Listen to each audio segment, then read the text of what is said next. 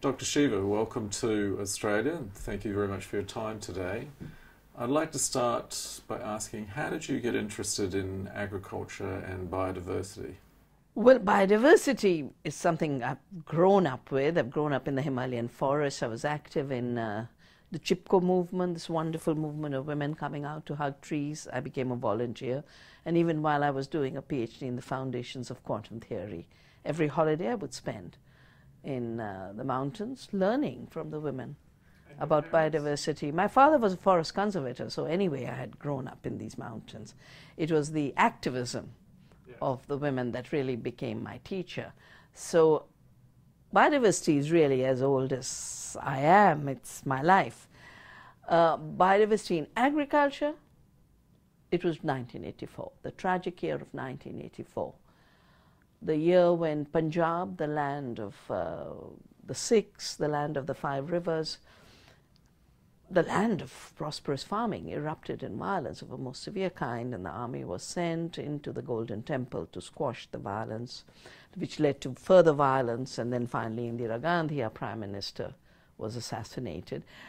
And then there was massive killing of Sikhs all over the country.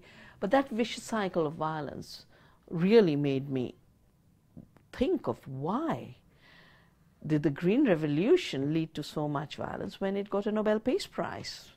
What is different from the spin about the Green Revolution and the reality on the ground? It was also the year that we had the disaster of Bhopal.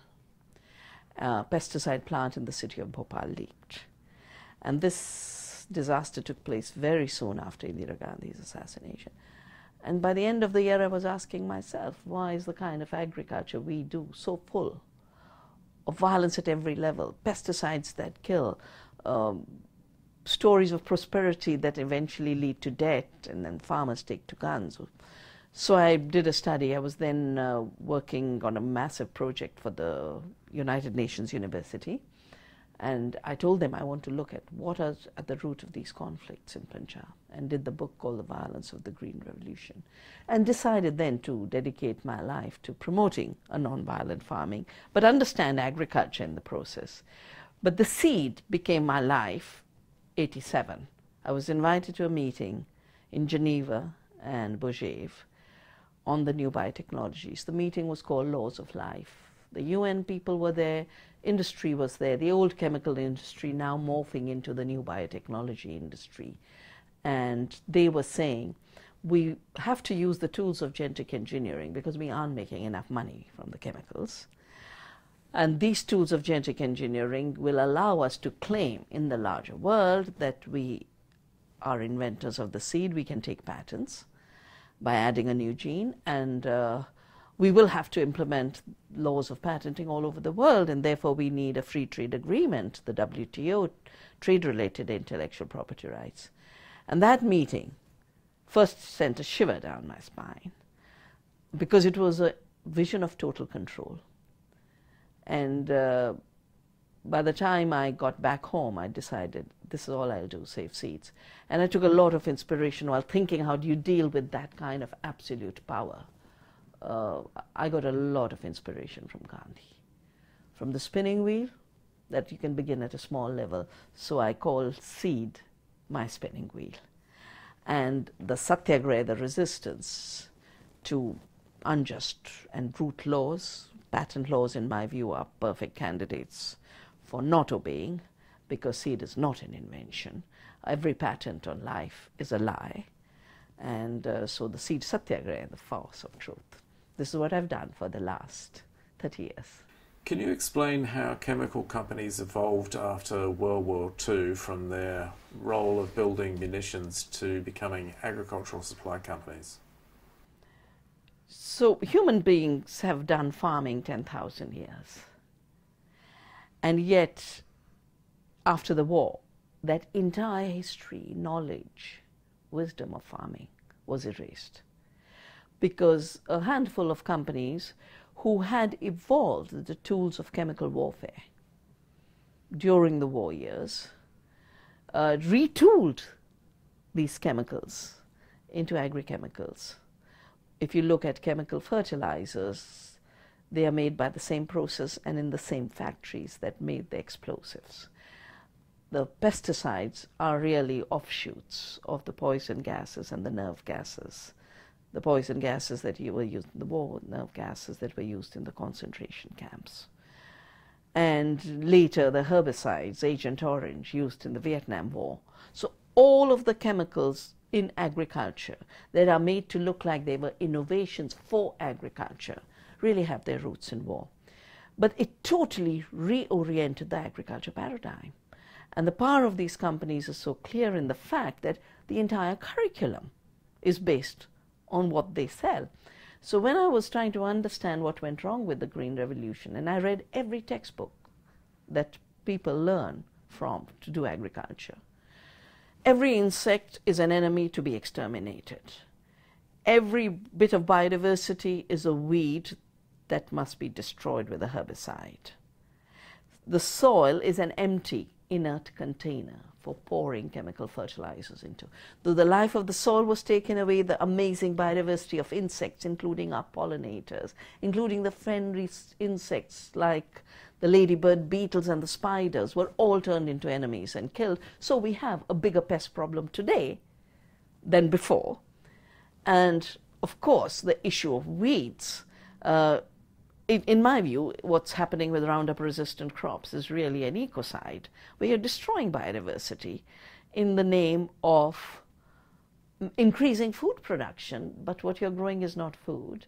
And I remember an interaction during the Convention on Biological Diversity, in which I played a big role, which is the International UN Treaty for Protection of Species Diversity.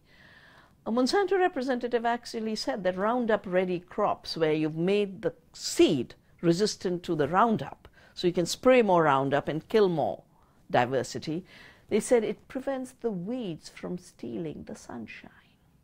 Now that's the cosmology. The post-war Green Revolution was intended to feed the world, but how would you describe what's happened since? Well, the Green Revolution was meant to feed the world in the same way that the GMOs today are meant to feed the world. A lot of spin.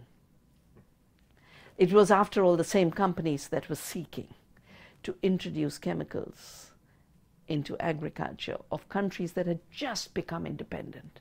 We became independent in 1947. By 1952, projects were already there, run by the Rockefeller Foundation, wanting to introduce chemicals into Indian farming, except that the native seeds responded in such a way that they distributed the uptake fully in the plant, and there was more lodging because we evolved our seeds for multi-purpose, multifunctional agriculture. We ate the grains, the animals ate the straw, some of it went back to the soil, some of it you needed to thatch your roof.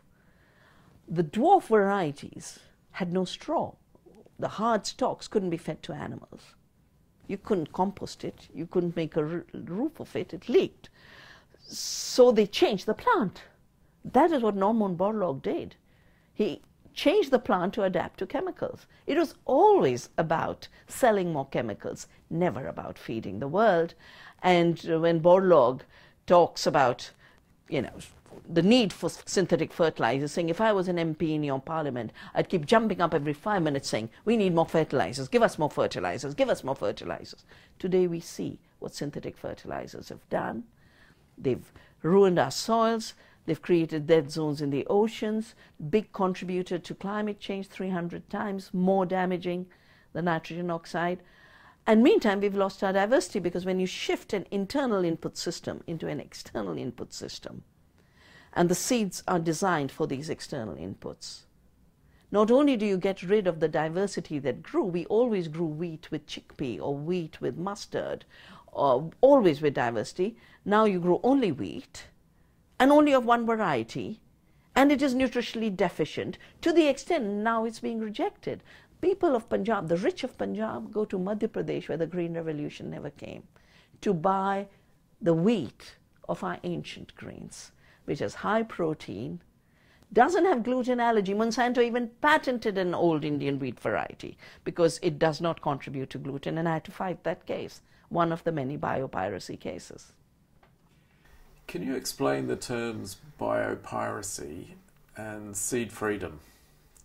Well, biopiracy is basically the theft of biodiversity as well as in the indigenous knowledge related to it. Now, all of the idea of patenting seed is based on invention. Not a single seed, even genetically modified, is invented like a machine.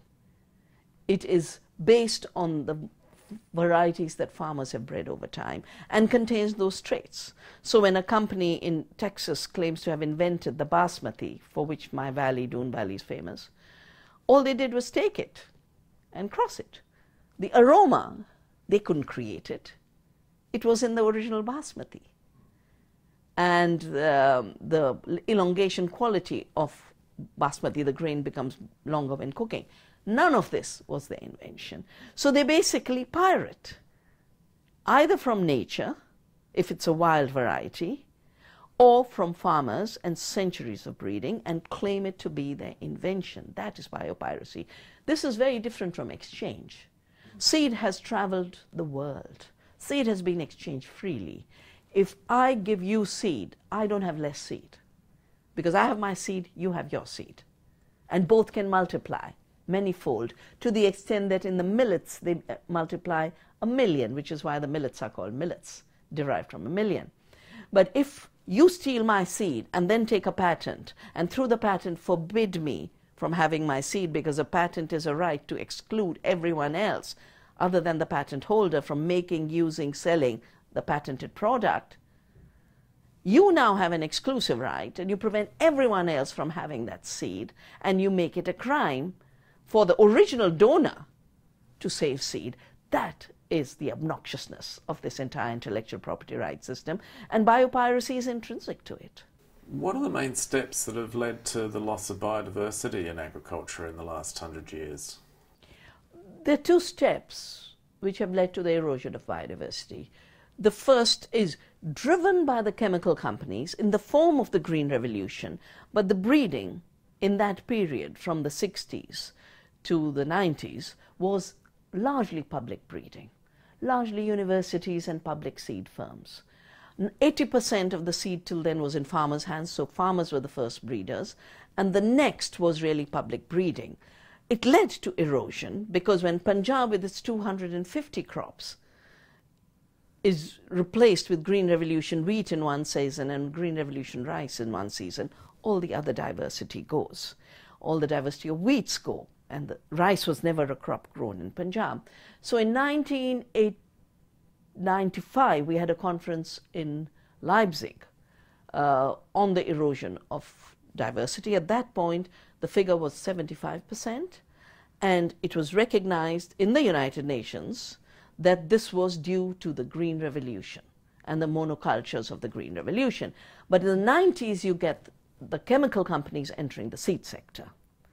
And the more rapid erosion of the last 20 years is not only because they pushed the monocultures, and we've never had monocultures of the scale we have today, corn and soya everywhere, they also push monocultures of varieties, because if I am a Monsanto and you are growing an open pollinated seed which you can save, I don't have a market to sell a patented seed on which I'll collect 80% royalty. So in order to ensure a monopoly for my 80% royalty seed, I must destroy the independent supply. And buy them up and amalgamate them into... Well, you don't buy up a farmer.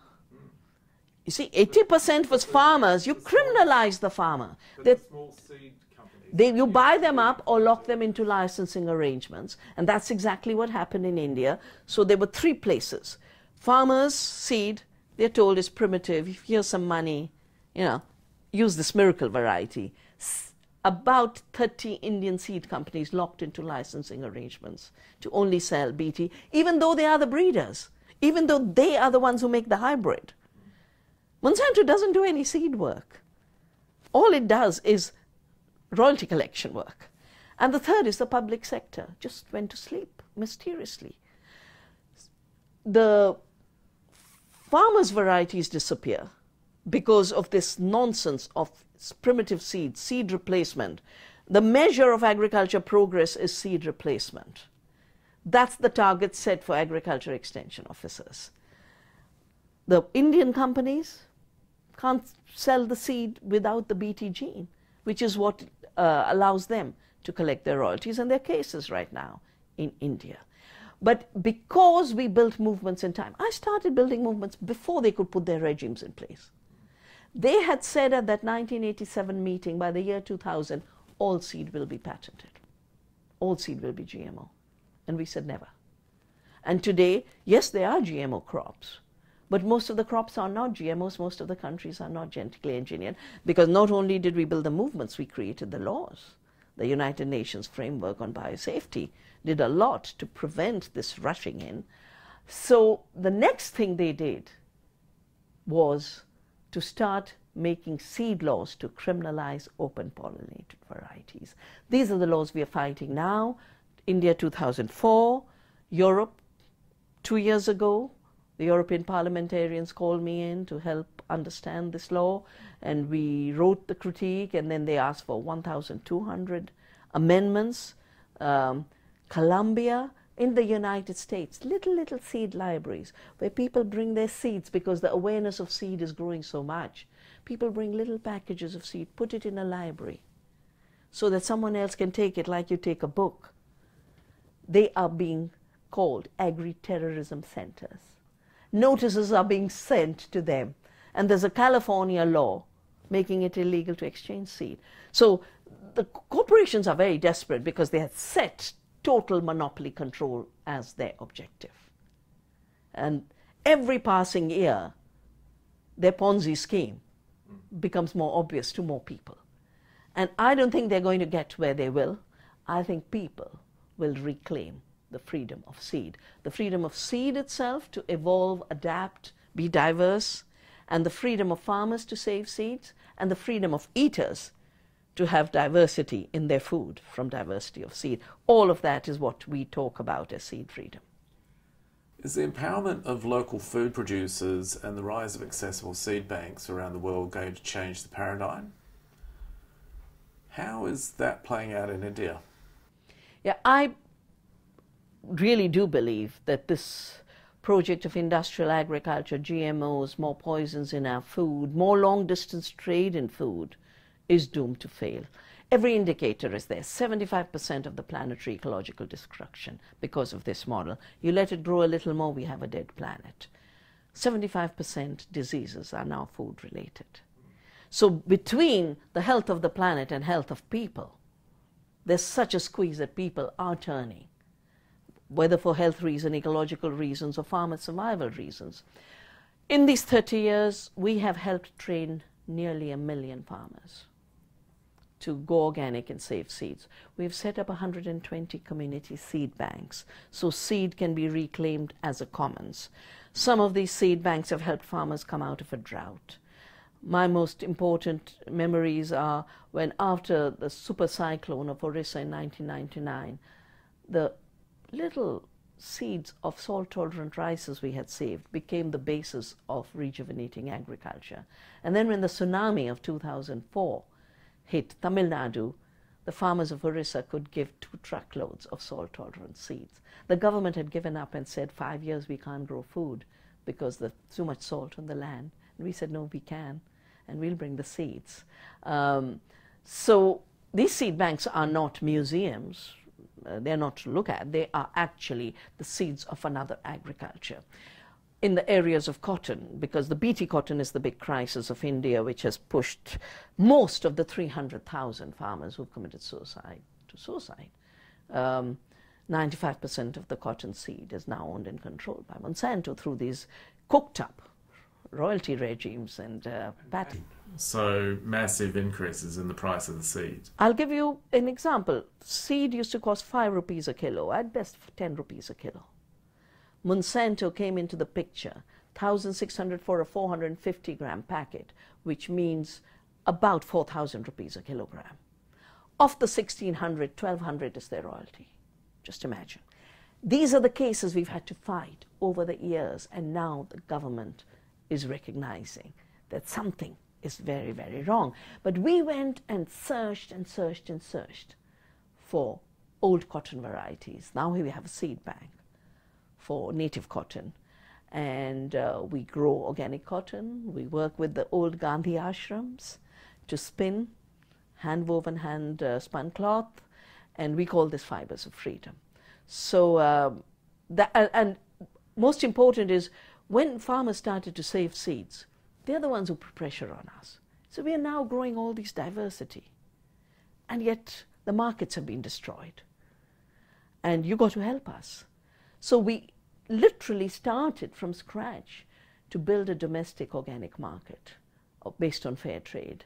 And we facilitate bringing farmers organic and biodiverse produce. We are unlike most organic initiatives which only are organic tea or just organic coffee or just organic this. Or we basically say a farmer must grow as much diversity as they can. And our studies are showing that the more you have diversity, the more nutrition you have. We measure nutrition per acre, and we can feed 2 times the population of the planet if we based our work on biodiversity.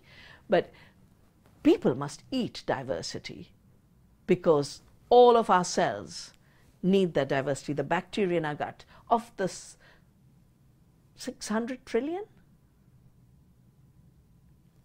we are just a minority. We are bacteria. They need food. They need healthy food. They don't need glyphosate, which will kill them, because they have a shikimate pathway. I understand that the Navdanya program means 9 crops. What is that reference about? Okay, so when I started to save seeds, the Navdanya word wasn't even in my vocabulary. I called it the seed-saving movement. I wasn't going to call it the genetic resources movement, because going to a village and talking genetic resources, you have to end up talking about atoms in the plant, and that's a wrong paradigm. So I was doing a seed-saving trip in South India, in the area where that bandit Veerappan was controlling the sandalwood smuggling. And because of his fierceness, nobody went in that area. So no extension agency, no green revolution, no chemicals, lots of diversity. And this tribal was growing 9 crops in his field.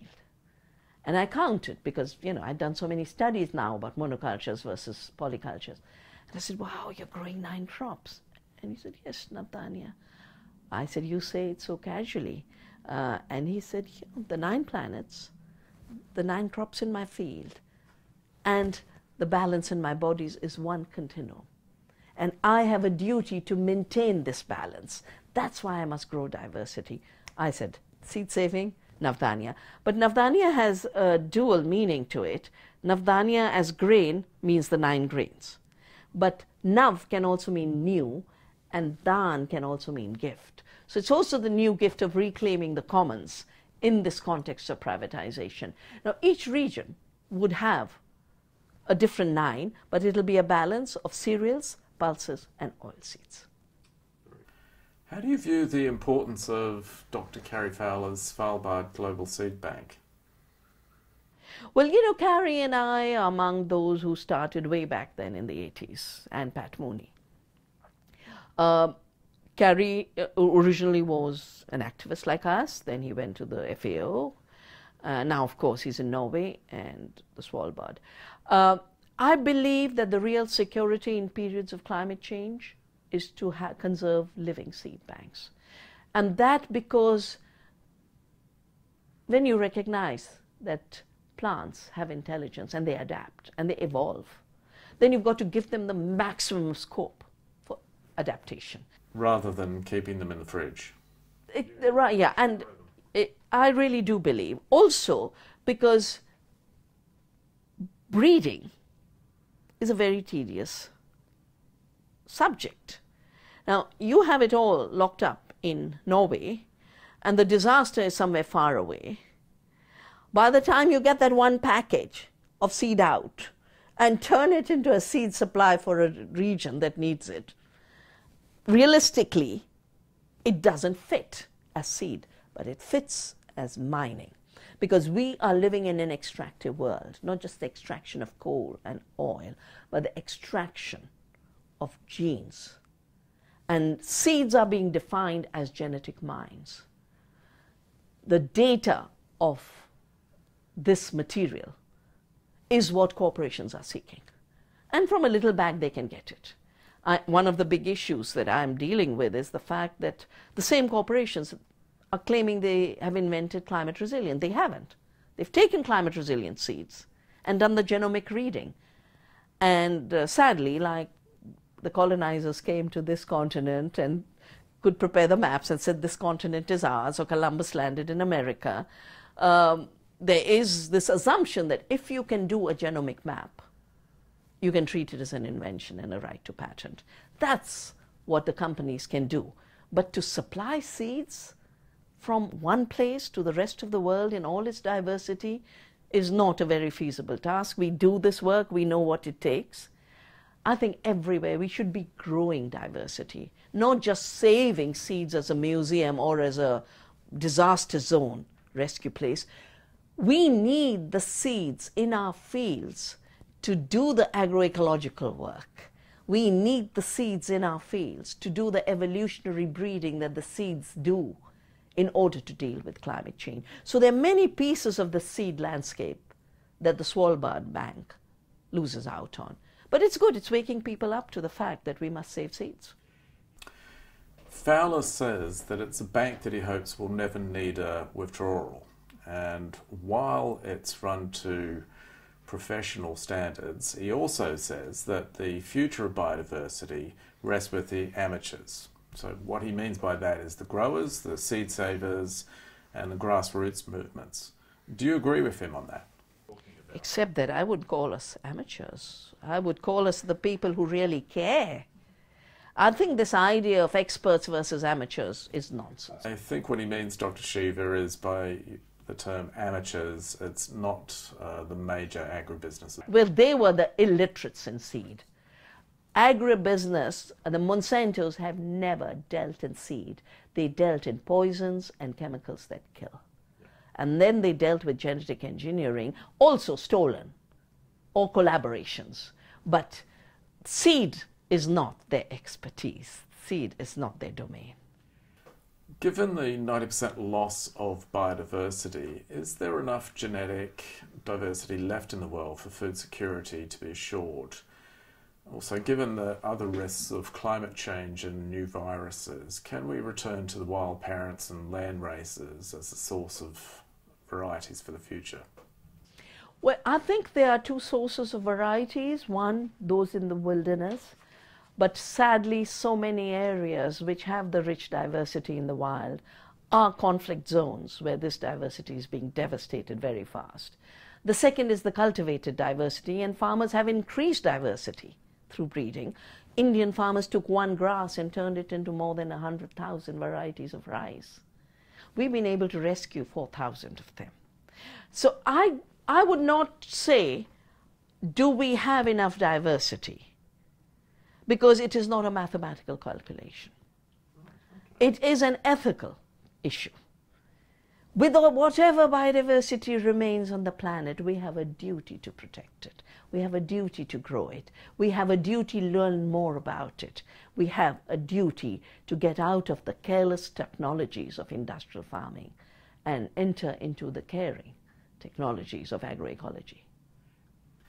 Can gene editing help develop better crops and ones that survive and thrive through organic techniques rather than using chemicals and pesticides?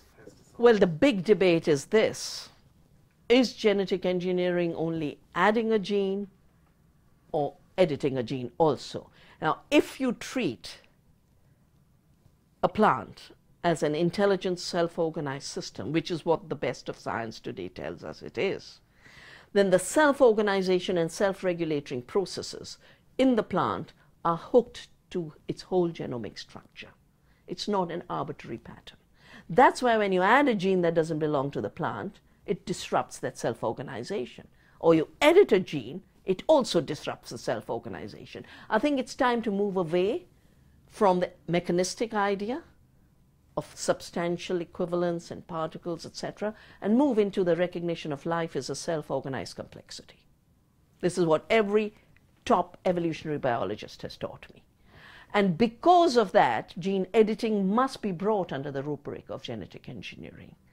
And the plant as a whole, with human beings as a whole, working in co-creation, are our best guarantee to deal with climate change and improve quality for a changing world. What's happening in the villages that you're seeing today in India? Well, you know, the villages that have been devastated. You will be reading about trains carrying water to Latur in Marathwad. Now, this is the area where in 1972 the World Bank said, oh, you have a drought, grow sugarcane. And made farmers grow sugarcane, which led to the creation of sugar barons. And sugarcane extracted 20 years' worth of recharge water from the ground. Now, for the last decade, Monsanto has pushed its BT cotton, hybrid cottons, which is failing to control pests, failing because it's not meant for a drought area. And there's devastation. Farmers are in despair, there's suicides, empty wells, dead soils. But we also work in villages. And where we are, the fields are full, a drought does not knock out your crop. People are not desperate because they're not living under the burden of debt. They're earning 10 times more by not wasting their money on toxic chemicals and GMO seeds. And they're getting higher incomes for what they sell, not by growing commodities, but by growing food for themselves and their neighbors. And these relationships, these direct relationships, is changing the economy. So we have the two worlds right with us in India. The world of destruction, devastation, and dead end. You know, that is the world that John Vidal says, 20 years and it's over. And there's the other world that continues the 10,000 trajectory, not in static motion, but in absolute dynamic evolution. And being part of an intelligent dynamic evolution is what we as human beings must realize. We've got to get out of this sense of seeds as machines which you are putting together somehow and inventing, and you as masters and conquerors. That was the problem with killing people in the concentration camps. It's the problem with killing the planet and our farmers. And that's the problem we can solve and must. Lastly, what is happening with the environment of the third greatest water storehouse in the world, sometimes called the third pole? And by that, I mean Alpine Tibet. Oh, I wish I knew in depth, but all I know is Tibet is being turned into a massive mining zone, and colonized in the worst kind of way, where the typical things that happen when colonizers come in, destruction of culture, destruction of faith, and one of the most beautiful regions from where we have teachings for the future of humanity. I mean, His Holiness always says that we saved the teachings of the soul of India in Tibet. Now it's time for us to give it back. I think he was referring specifically to water.